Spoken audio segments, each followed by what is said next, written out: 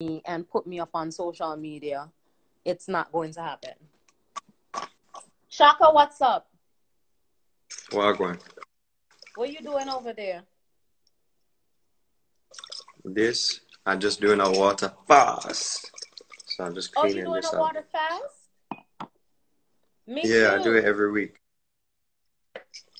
Me too. Cheers. Yeah, whatever. One day I'll get you right.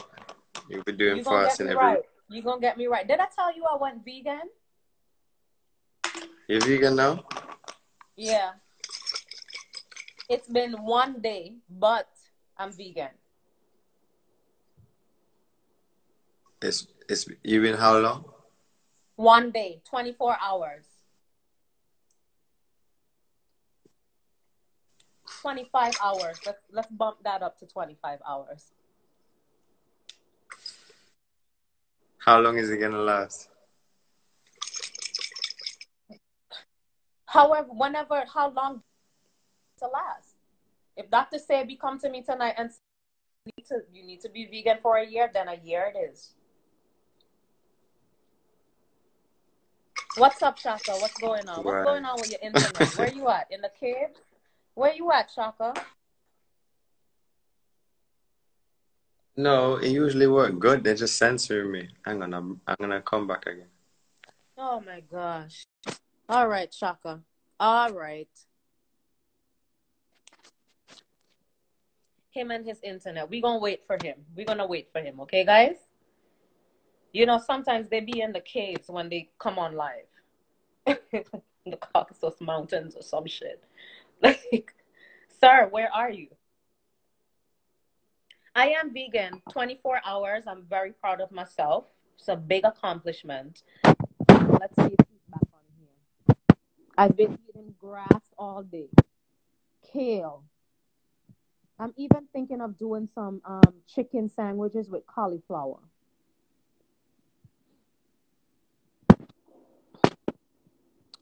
Okay, we're going to wait for Shock.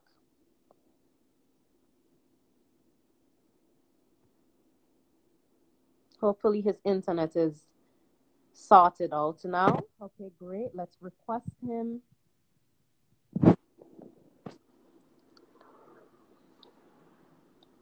Let's see. Cauliflower isn't vegan enough? Well, damn. All right, I'm going to eat bush. Is that better? Sprinkle it with some water as dressing. Shaka. Okay, he's coming back. Great.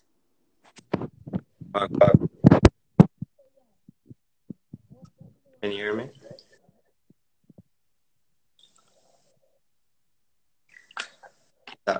Is that better or not? When you coming in New York? What kind of... You see that? You made me drop my phone. What kind of question is it? Also, your microphone, it sound like you...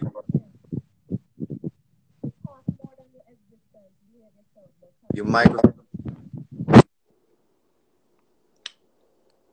Oh, you can't hear me? Oh, my God. No. Okay. They're fresh. Talking about my curtains. My curtains is luxury. When am I coming to New York? Yes, when you come in. When you going to Ghana? I'm not going to no damn New York. I'm going to Ghana when you go to Ghana.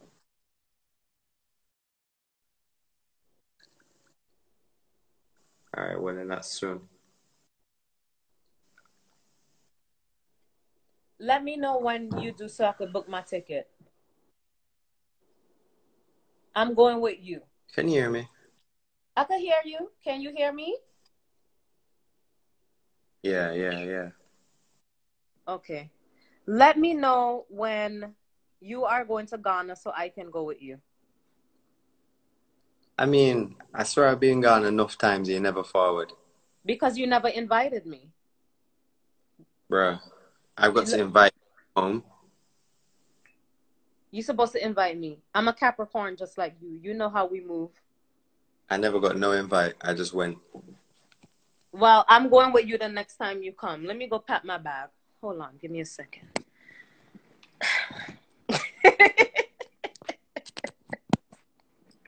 You too fool. Yo, what happened to your brethren? 6'9". Who named that? The only Your 6'9" I know is brethren. the one in the bedroom. Who, me? The Skittle man? Nah, your brethren. Nah. The Skittle man?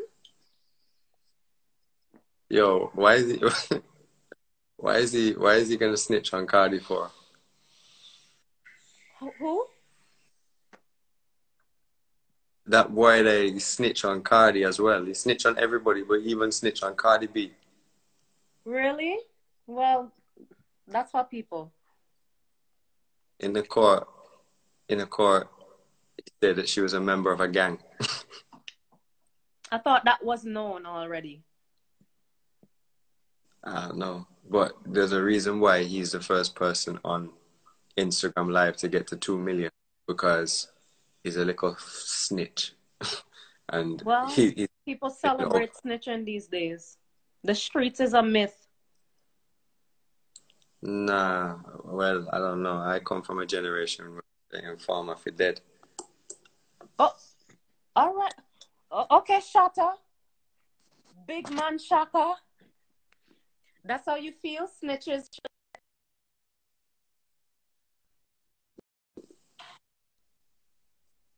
Boy. Mm.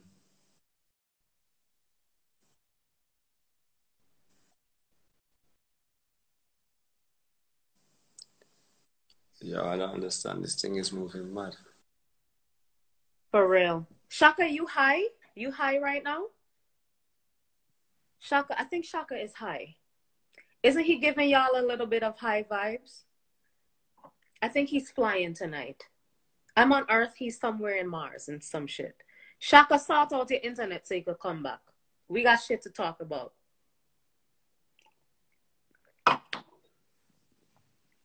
Who child?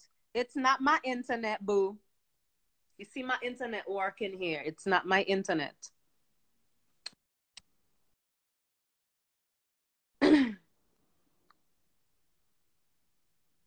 It's Shaka's internet. 2 Capricorns on one live is a lot for Instagram. I get it.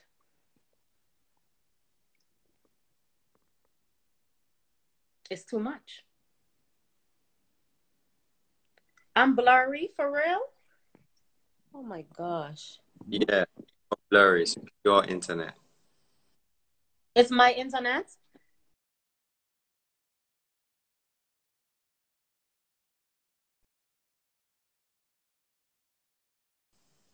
Is it better? Yeah, that's bad. Okay, great. Oops. You can't just rest up your phone. Better? Yeah.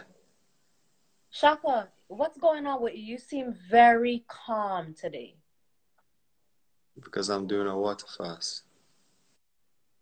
Okay, I need to drink more water then, because I need to be calm like that. So, Look, my head wrap even came off. Now I gotta fix my head wrap. it's about. Talk to the people. It's Why about. you see my head wrap came off? It's because It's of about Takashi only. 6'9". He did this. He It's snitched about on only me. water. You understand? Huh? Sometimes you have to give your organs a rest. So it's good to just drink water. Yeah, I've been drinking water all week, but I just needed a little bit of champagne. It only have what 5% of liquor in it anyway, so. No, I don't mean like that. I mean like you should give yourself dedicated times where you just drink only water. Not drink Yeah, more. that's what. Just. Oh, you mean no food? Hmm. The hell? You see how skinny I am? I need food. You don't. You've seen You how don't. You don't need. No, you need to work out more. That's what you need to do. I work out my mouth all of the time. Doesn't that count? No. Okay, I'm gonna do push-ups after this. See?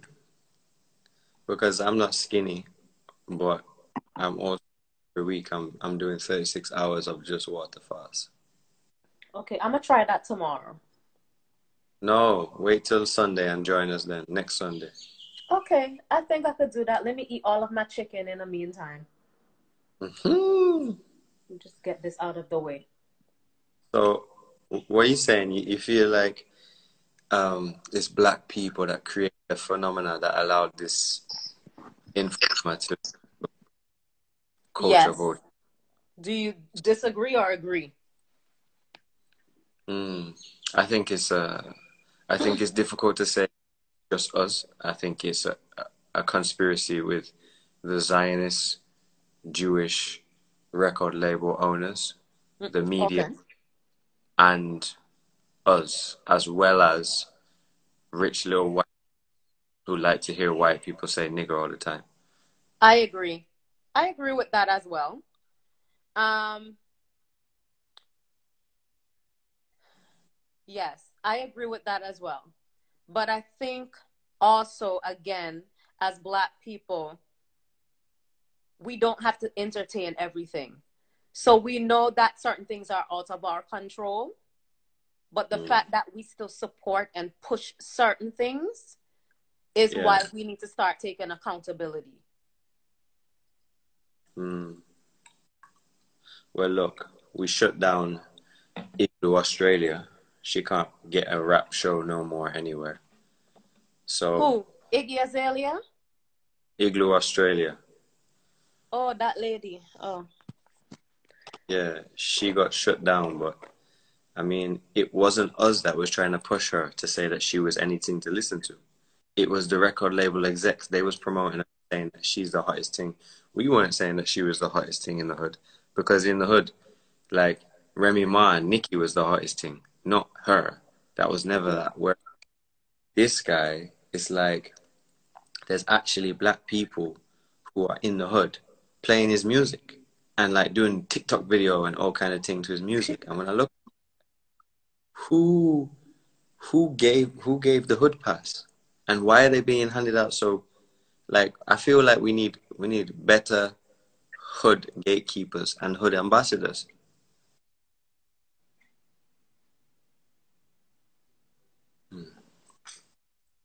Anyway, the other thing that we can talk Well, about is, mhm. did you go for a jog? If I went for a jog, Did you go for a jog when the brother get killed? Did you go for a jog? I didn't. No, I didn't either. Why Because didn't you go for a jog? why? Because it's like, we literally know that we came from a civilization on civilization that built the foundation of human civilization. In them times there, when people come down and try to kill us and fight us, you think that we're saying hands up, don't shoot, and going for fucking jogs? Well, I think the jog is just in solidarity for this man's interest, for his predilection. Not Yeah, so but much. I didn't see it as protesting. all right. So now we're in solidarity, and then what? Well, that you see, that's the second part. What do you think is the solution? I think that the solution is a economic interdependence from Europeans forever, and Chinese, and Koreans, and Indians. But seeing as we don't want to do business with each other, and every time one of our people rise up out of the hood, they go and be the brown faces, the black Right, faces of white capitalism. I feel like right. that is something that is perpetuated, because did you see the woman? She's like 20. Her name is, I can't remember her name, but she has a cosmetic company called Moon Cosmetics, and she made $1 million in 8 minutes as a vegan cosmetic company, and she's Wow. 20 No, never to do heard of that. her. You have a whole heap of women with, you know, 8 and 20 times more followers than she, and all they can do is take picture of themselves for Fashion Nova. You have a whole heap of man, and all they can do is take picture of themselves next to a Mercedes to promote Mercedes. You understand? That's the problem. Is like, rather than do the work and create and establish our own companies, we rather somebody else do the work.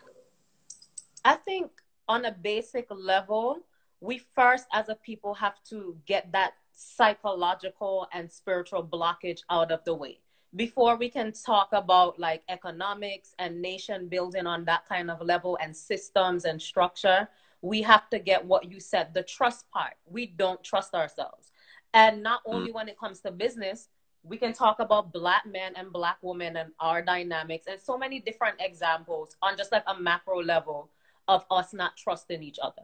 Like, there are people who would rather buy this bottle, let's say this pen, this same pen from a white person versus a Black person, because in their head this pen that is sold from this Black person isn't the same quality, or they're going to look for some kind of reason as to why, oh, I can't support Black businesses. So we first have to start with from the basic level. Like, we don't have a code, we don't have a code of ethics and a code of living amongst ourselves.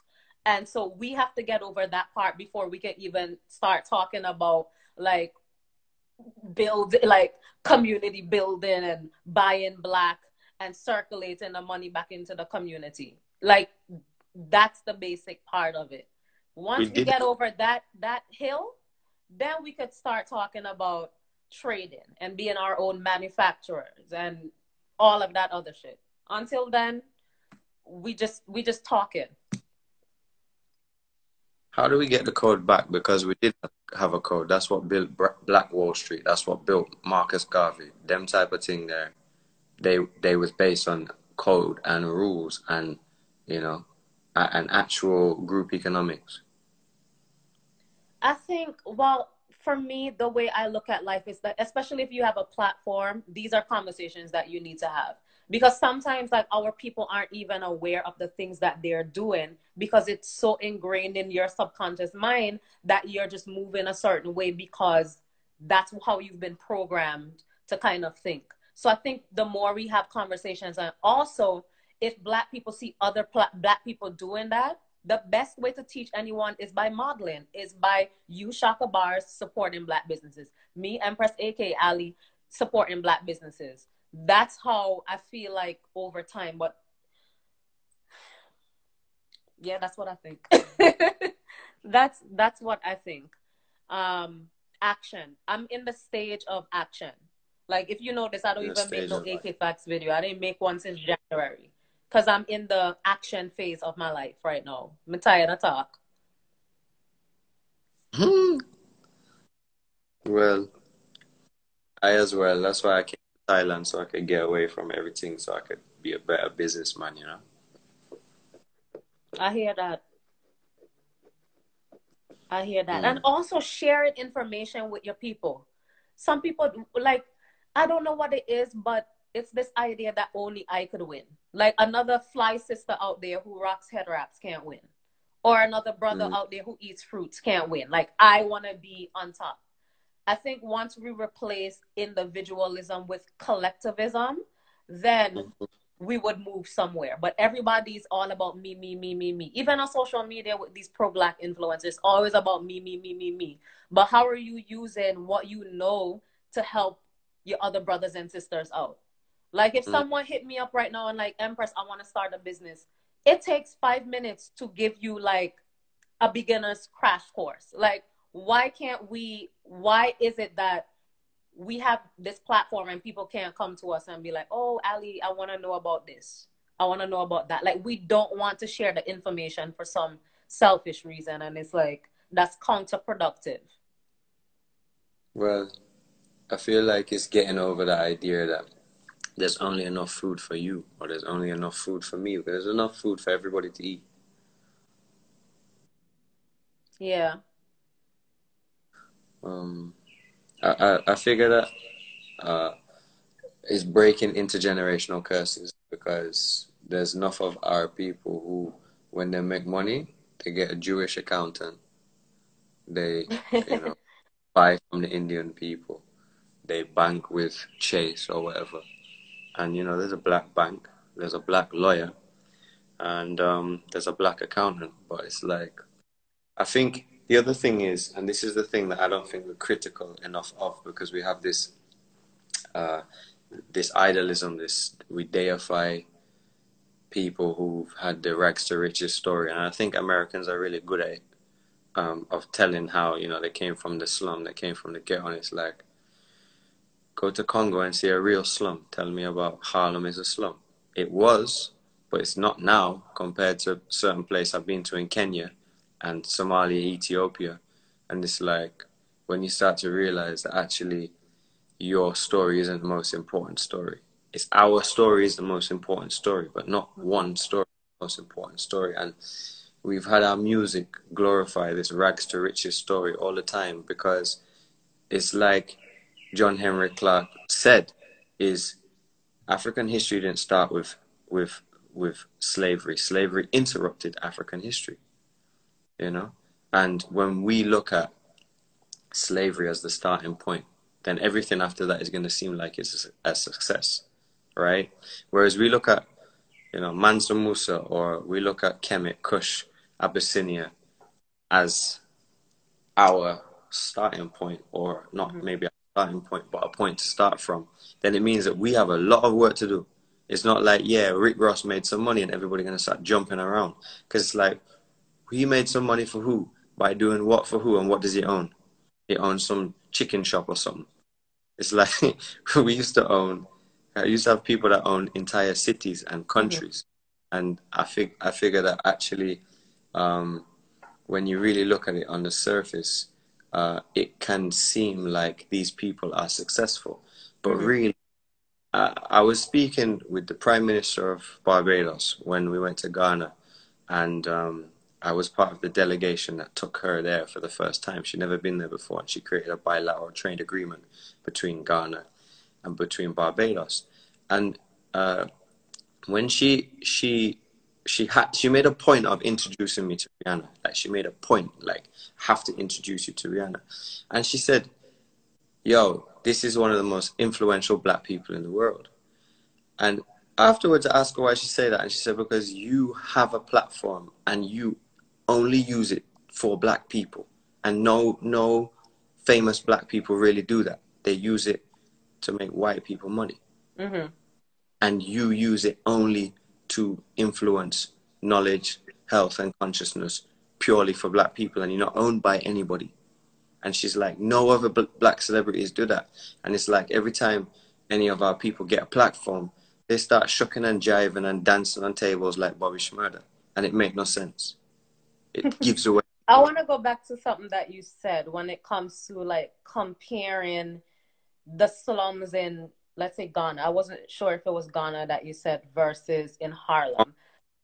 Congo. I want to be devil's advocate with that, okay? Because I don't like the idea of saying, well, oh, it's harder for black people in one place than the other. I think it's important to kind of, like, acknowledge each person's experience while at the same time kind of striving for collectivism. And I feel the same way, side note, when it comes to individual movements, you know, of black people across the diaspora. Like, I support Black Americans and the ADOS movement, as long as it's not one that is causing schism or there's the superiority complex. So I am all for black people embracing and kind of walking in their truth in their own individual experience, while also thinking about the greater good of black people across the world.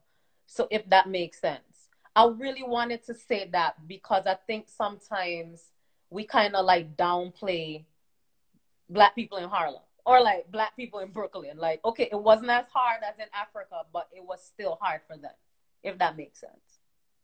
Yeah, I mean, everybody's experience is subjective, and I entirely get That's that. true. But most people in the West are not thinking about what's going on in Brazil. Like, if Black Lives Matter, for instance, really was in solidarity with black people everywhere, then the way that the narrative that they create about what's going on where they live would also be inclusive of the narrative that's going on where the Brazilians are, where the Congolese are. I agree. But it's not. Like, in Jamaica, If you want to talk about gunshot, Jamaica is in the USA is 42 people out of every 100,000 people are murdered. In Jamaica, it's 58. And Jamaica's a tiny little island in comparison. But what I'm not saying to marginalize or downplay people's experience where they're at in Baltimore or wherever, Chicago, because it's real there, right? But a lot of the time, because of the way that America is an empire and all of the Yankee them think that their experience is the most important experience that exists, because we have been framed as Black America and then the rest of the Black world. That's how the Black experience has been framed. Even, why am I in school in England getting taught about Martin Luther King, but I don't get taught about the same movements that existed in Africa, in South Africa, in Europe even, because there was the Montgomery bus boycott in the USA. In England, there was a thing called the Bristol bus boycott, and they did the exact same thing. And they was beaten down by white racists, and there was people that was killed. But I'm not getting taught about their story, and I think it's can get absorbed by the American story as the entire Black experience. And I've been to North America. In fact, I've been to New York, and I went to it was like a sharing of experiences, and we were supposed to build off the back of it. And I took Lenny Kravitz down there to reason with these people them, and I realized that the HBCU people them think that they are the be all and end all of life and success. and this is why I always encourage people to travel. And even if you can't travel, and I made an AK Facts video about this last year, where I was saying, like, even if you can't travel, you have the internet. Like, technology is here. You can literally reach out to a Black person in Brazil, or a Black person in DR, or a Black person in Trinidad, and have these conversations and get different perspectives. But again, when you live in your own world and your box, like I always say, like, the world is bigger than your hood. Like, there's so much more. And I think now is the time for people to travel. Now is the time for people to step outside of their comfort zone.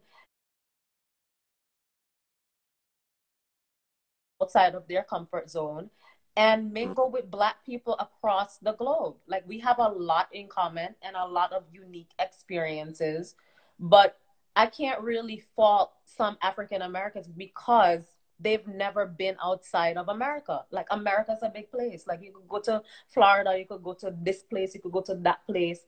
So I get it, but again, I think just educating people and just letting them know, like, yo, you know, they do shit differently in this place, right? Like, like, I think that needs to be the push. Like, open up your mind just a little bit more. And it's the same for Caribbean people too, because in the Caribbean, we think that, like, sure, we watch TV and we hear about America and England and Canada, but again, there's some Caribbean people who are stuck in their own box, and it's like, trust and believe, like, the world is bigger than St. Vincent or bigger than Barbados or whatever the case may be. So I think that's what we need to start doing, is just like push this idea, like, hey, do you want to book a flight to such and such? Go. Don't go on a resort either. Go around the local people them. But at least with the Caribbean, we have a Pan-African curriculum. So we have the capacity to intellectualize other people's experiences. And when we don't do that, and we feel like, you know, Brazil is all it is, or London is all it is, or Kinshasa is all it is, then what we do is we divide our power, because our power is in solidarity with all of our suffering everywhere, and all of everywhere. Like, it's only now it's been normalized for Black people to celebrate other Black people winning. Well, we're also losing as well. And at the same time, for instance, in 2017, when there was like 700 odd Black people who were unarmed killed by the police in North America, in 2017 there was 982 people killed in Brazil, just in Rio, not in the rest of Brazil. So the experience for the Black Brazilians is like, you know, at least 10 times worse based on just on the numbers, on the figures. Right. And one of the other problems is language. There's not enough things that we're translating into other languages. Like sometimes I get people to translate what I'm saying into their language and put it in their language. Sometimes I will post a post and the whole post will be in Somali, or it will be in Ethiopian, or it will be in French. And a lot of the time people don't look at that because my audience is mainly English, right?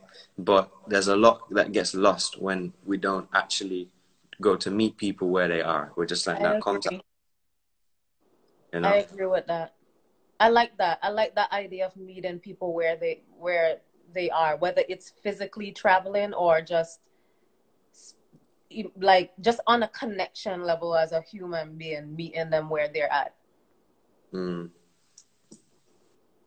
But the whole, if you can have straps in America, that you have a legal right to carry a strap, and you don't arm yourself right now, when all of the European them are arming themselves, then you're a fool. If you can legally carry a strap, because what's going on right now in the government and everything, and they're gonna have you heard of the bill HR 6666?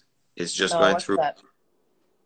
All right, so this bill basically means that they can come to your yard, test you for corona, and if they see or think you have any symptoms of it, without a test proving positive, they can drag you out of your yard and take you off to quarantine. Or they can do that to your picnic and take you off to quarantine. So if you meet that experience and you don't have a strap, boy. What about people in New York who can't carry straps? Boy, you need to move. I don't know where to. Maybe up New York State where you can have guns or whatever. But it's just like, this is a real survival thing. And people don't realize that we're in a war. And it's like our young black men are told to do more with their dicks before they're told to do anything with their guns. So all we do, and I have been a young black man, so I understand, all we do is focus on which girl we can hit where. And meanwhile, young Europeans are out learning how to shoot. European are going hunting. They're hitting target. Right. So it's like, I just seen in Georgia the Black Panthers going down there open and carry, marching and saying, well, you know, if I was jogging out and I had my gun with me, ain't nobody gonna come and run down out. Then you have the whole bullshit Yankee framework around, well, was he breaking into houses? Wasn't he breaking into... I don't care if he was breaking into houses. The boy shouldn't have got shot. That's it. And it's all of the thugs them, or the people them act like thugs, say, yo, well, I will bust on a brother if he does this. I will bust on a da-da-da-da-da.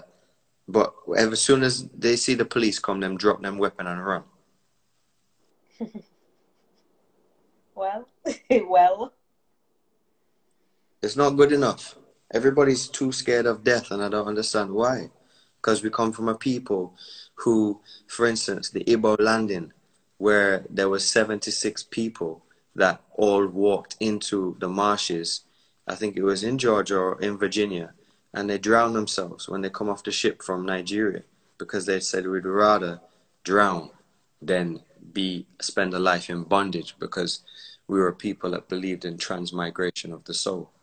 So rather than go into slavery, they were just like, you know, when I read this story, I cried. I cried because I would have hoped that I would have enough courage to do that. Because, you know, we've been raised to believe that killing yourself is a dirty or a foul act, or it's committing a crime. But the Igbo people believed, and these are warrior people, they believed that if things aren't right in this life, it's okay, because you can come back and have a next life. So they took over the ship. They was enslaved. They took over the ship. And as it gets to, I think it was Virginia or Georgia, it's called the Igbo landing. As it gets there, they kill the slave master, they kill all of the ship crew, but they're still in shackle. And now the ship has docked and they're running out of food, so they have to come off the ship. All of the white people, all of the plantation owners and whatever, the police are there waiting with their guns trained on them to take them off the ship and put them to work on the plantation, because every one of them was paid for with $100. And back in this, every one of them cost about $100. And back in the 18th century, $100 was a lot of money. See, someone saying Savannah, Georgia. Every one of them was worth $100, right? So they're not just going to kill them for the insubordination. They might kill one or two of them, but they're going to put them to work on the plantation. Under direction of the chief, they marched off the ship, 76 of them, youths, women as well, bonded, still in shackles. They marched off the ship, singing, and then under direction of the chief, they marched into the swamp and all drowned themselves. That is a next type of self-belief in your ancestors. Meanwhile, now, is our people are too scared to publicly comment on celebrities when they want to come out and coon. You can't say that. You can't say that. That's not good. What do you mean it's not good?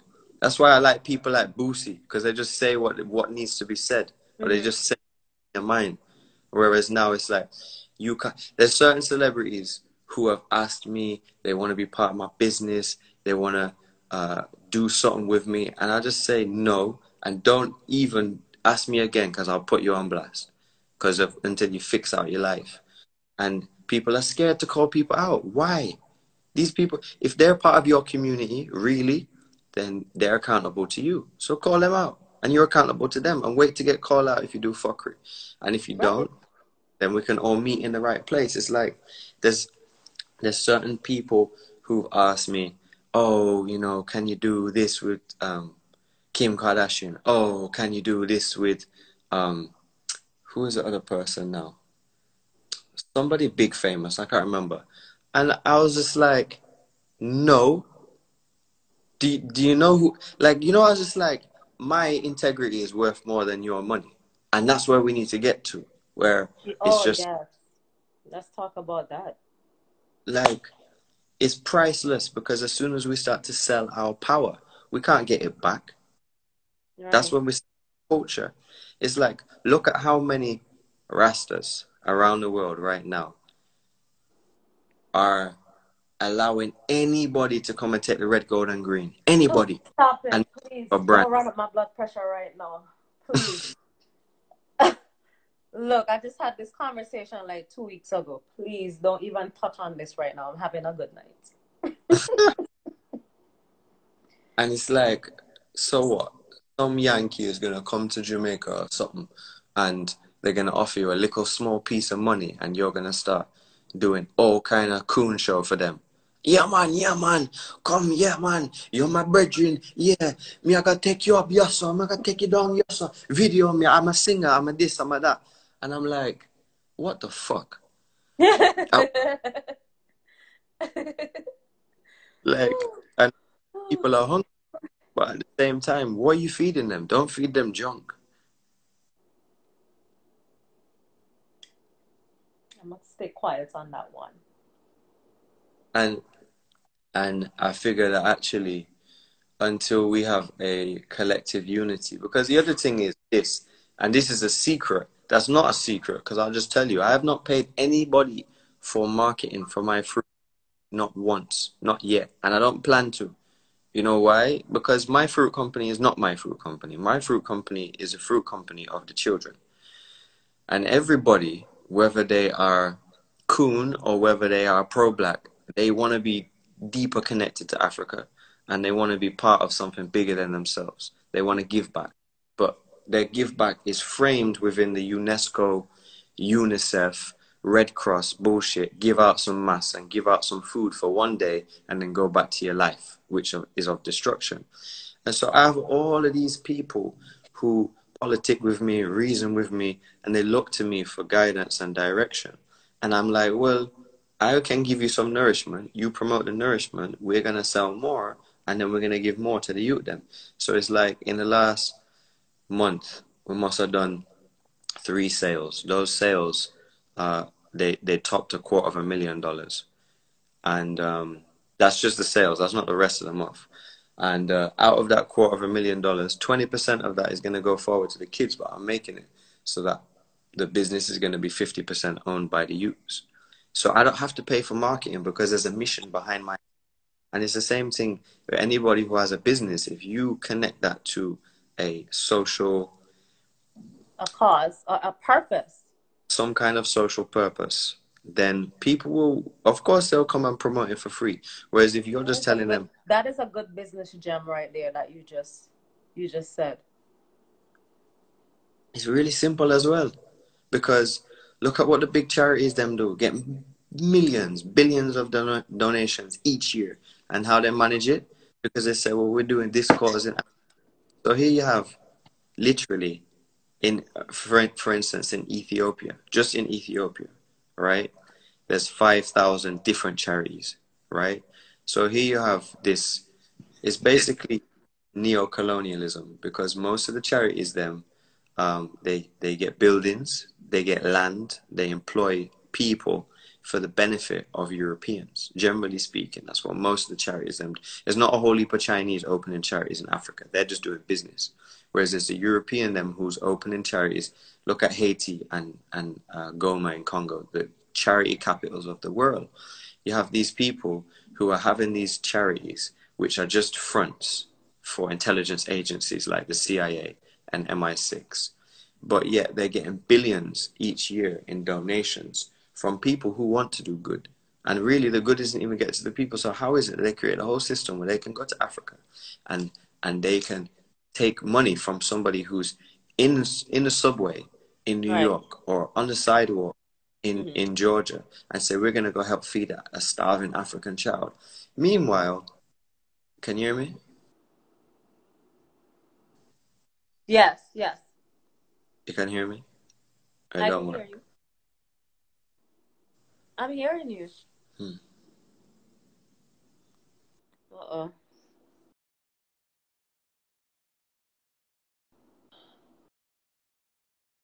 Oh, my Lord.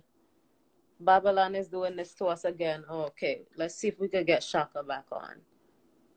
That is so strange. Okay. Okay, let's see if we could get him back on. Hello? You have to keep your phone in one place, rest it up on the side. Really? Hold on. Yeah. It's just that I don't want my battery to die. So, okay, I'm going to just keep it here. Okay, great. So is all of these people have made an industry out of poverty, and they call it the poverty industry. And we need to get rid of charities. Africans don't need aid. They need trade. In Jamaica, we don't need aid, we need trade. In Brazil, we don't need aid, we need trade. So if we start connecting our businesses to missions, which are based on making sure that these people can own equity, can have healthcare plans, and also are able to be educated so that they can eventually own and run the businesses, then we won't need any help from anybody else. Like the African American economy is $1 trillion annual economy. That's just one of them, right? The same with Brazil. The same with the Black British is a multi-billion-dollar annual economy. And where do we spend it? We spend it in the sports stores. We spend it on streaming and sharing. We spend it on the contract phones. We spend it on going to the mall and going to the cinema and going to the concert. We spend all of our money not with our community. We can spend it with our community. We choose not to. So when you ever see Killer Mike trigger warning? Right. And you see when he tried to live black for 2 weeks or something, and he ended up starving because he was trying to get black food from a black farmer, black-owned restaurant, black ganja, everything he was trying to get black. And it was very difficult for him to do. But it's like what I say to people when I tell them, say, yo, you need to, if you can, you need to move to Africa. You need to move to where everything is black and try and influence that, because from the 1970, until 1990, the Chinese diaspora provided 25.6 billion to the rebuilding of China. In 1950, if you remember, there was a expression that would say, you don't have a Chinaman's chance. Because Chinese people were the bottom of the bottom. Everybody in that country was poor. Everybody, because they were communists. They was all poor together. You have like some of the royal family them who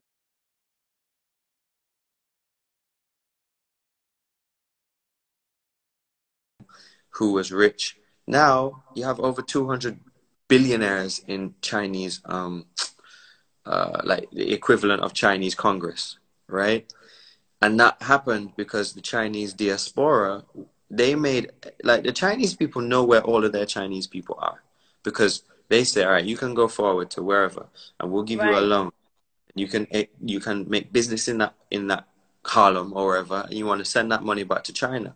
We're going to use that for development. And now all of a sudden China is owning the world. It's not like there's not a Right. billion in the diaspora. Big in the Caribbean.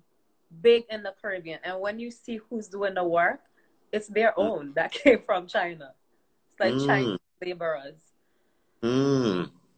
We can do that as well, though. It's like, is a plan that I am formulating. I'll be part of the initiative to make Ghana economically prosper by connecting it to the whole of Caribbean and the whole of North America, Brazil, so that we don't ever have to go via North America or go via England or Europe again, and we can just go from Africa to the Black Americas. That's it, back and forwards. Yes, that link. That is true collectivism. Right. But I figure that actually, and that's what I was saying, to kind of bring it back to the original point, is that when you start looking at the experience as our experience and not just your experience or my experience, right, then you think in terms of a vision or a blueprint or a black print that is entirely cyclical. So like, I'm just about to buy a farm, right? I'm about to buy a 15 acre farm. And that means that I will be able to have 20% of all of the fruit that I send out to people from the tree to the doorstep. I own that whole chain. The only other thing I've got to do is start a logistics company, right? But then that means that when they want to lock off the world or whatever they might do, I know that they can't lock me off because I own the farm. I own the supply chain from end to end. I own the logistics company, and I own the distribution center, packing house, and then I have a personal relationship with my customer, and I own the data as well, because that's very important. Rather than just be like, yeah, man, I'm going to put you onto some game, buy some stocks from Wall Street, and then that doesn't make no sense. Now we're talking. That makes a lot of sense. And I like that you kind of connected that to the earlier point of not that you are saying to forget the individual experience of your country, but just to think beyond your experience in your country. So that makes a lot of sense. That does make a lot of sense, especially when it comes to business wise, of having our own on every level and having that connection on every level around the globe. Nicely said. Also, we can't be scared to do business with each other. Like every single time that business and it's doing well, or somebody has a good idea, I'm like, yo, do you need money? Like, what do you need to grow? How can I partner with you? Etc. etc.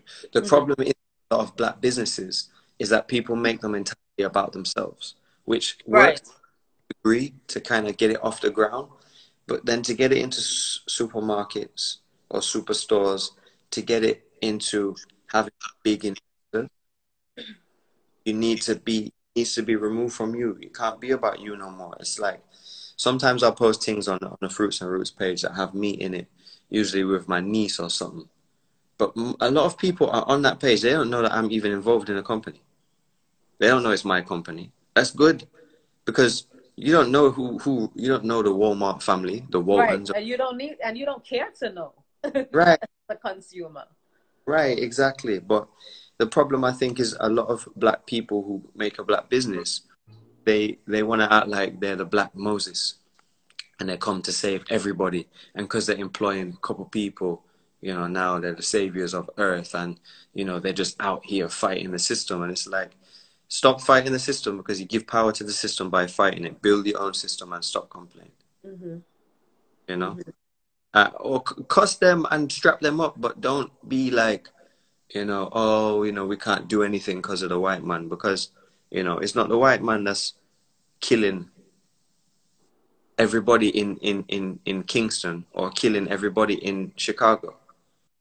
You understand? It's like we have to take some responsibility and some accountability for our own things as well.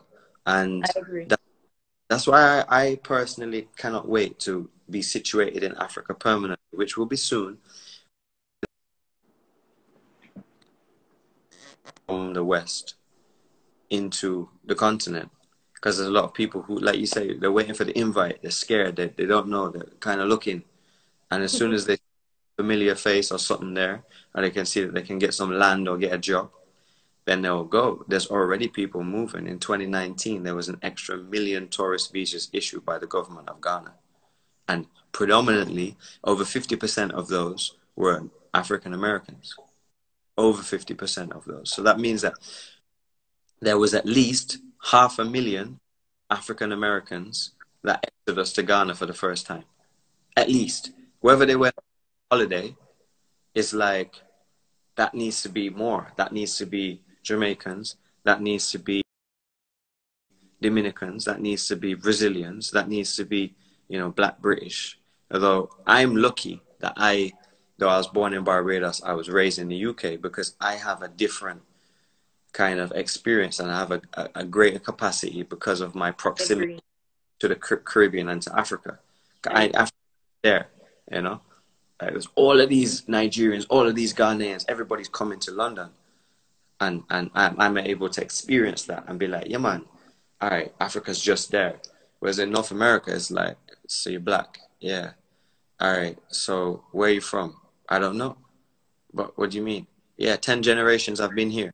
Whereas in the Caribbean, they killed so many of us so regularly because sugarcane plantation work was so hard that they weren't able to breed us, because our women weren't able to get their menstrual cycle because of the how bad they were treated and how bad they ate. So they would just work them to death and then go back and get more. And that's why in at the end of slavery Hmm. in 1834, when slavery was abolished, though there was an extra 6 years of apprenticeship, so 1840, let's say, a lot of the people who was in Jamaica, who was in Cuba, etc. at the time, had only come to the island 10 or 15 years before. Because once you got onto a plantation, your average life expectancy was 4 years. That was it. So you would be taken from Nigeria as an 18-year-old. You make the middle passage, you get to the plantation, and you're dying at 24, and then they're going back and getting more, you know. So That one is an interesting one. I have to look that up. That would yeah, make sense when it comes to proximity of Caribbean to Africa versus elsewhere to Africa. Okay. there's a lecture by a woman called Dr. Joy DeGroy Leary. It's called Post-Traumatic Slave Syndrome. You can just put it into YouTube, and she explains that, like the chronological history and the just the Yeah. practical. It's a really really Is good there lecture. another It book was by that her. same It was name? Yeah. She wrote a few books as well. Just Google Dr. Okay. Joy Leary, because when she starts, one of the things that went viral when it got posted on the internet was out of that same lecture, a video of her saying, I could hate white people until I'm blue in the face, hate white people, but it's not going to stop them from getting the job.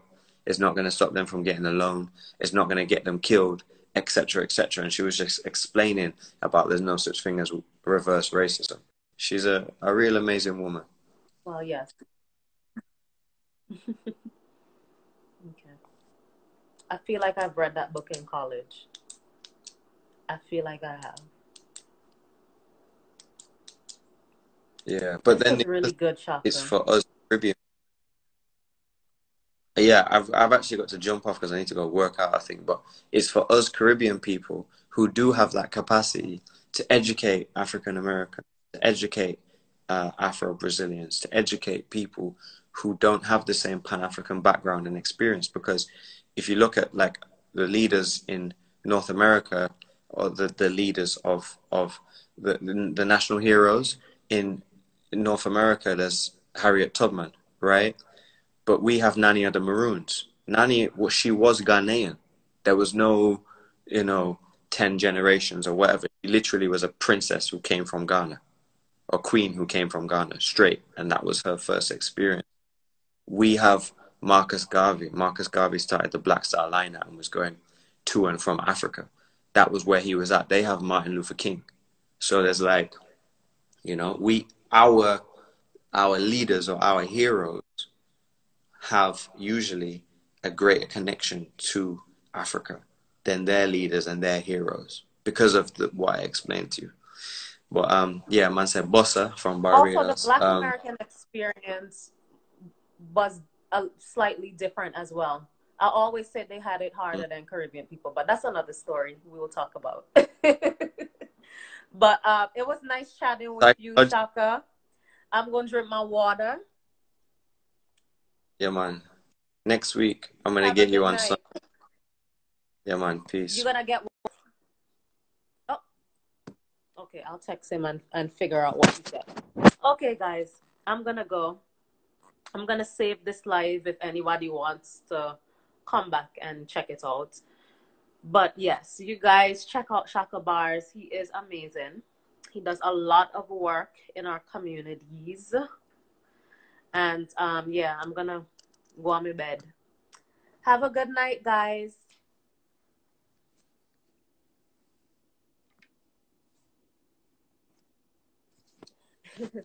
I see somebody's comment. I think all of us have something to teach all of us. Okay, Black Americans have something to teach me as a Caribbean person. Caribbean people have something that I could teach an African could teach. I think we all have something to share because our experiences are unique, although we, are one people, right? So I don't think that's what he was saying, that, oh, hey, I'm superior and I'm going to teach you this. I don't think that's what he was saying at all. So me have to clarify that before you come for me and come for Shaka. All right, guys, have a good night.